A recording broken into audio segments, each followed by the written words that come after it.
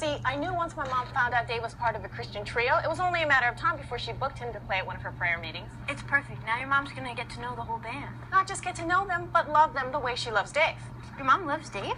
She said he's a righteous young man who's proven he can be trusted around antique furniture. In her book, that's pretty close to love. Oh, sure.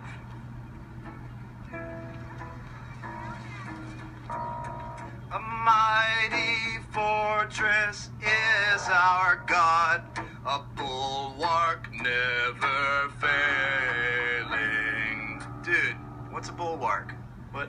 It says a bulwark never failing. Think it's a wall? Then why don't they just say that? Bulwark sounds totally gay.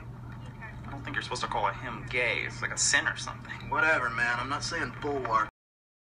I'm telling you, dude, it doesn't make any sense. Fine, stop yelling at me. I didn't write it. Whoa. What's wrong? This stupid song, man. For still our ancient foe doth seek to work us woe. I mean, who talks like that? The Pope? Dude, is any of those lemon poppies here? Well, can't you just update it a little? Sure, man.